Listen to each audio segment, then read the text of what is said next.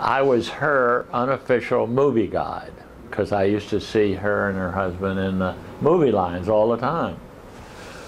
So finally one day I said, I got a great one for you. And she said, oh, that's wonderful, what is it? And I said, Silence of the Lambs. And she said, okay, we'll go see it.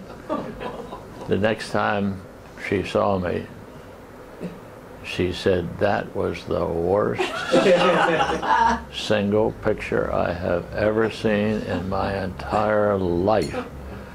And I said, well, I guess I'm fired as your advisor. Yes. Well, we joked about that for years. You know, that I was still her unofficial movie guide in my own mind, but not in reality. And she used to joke about it too.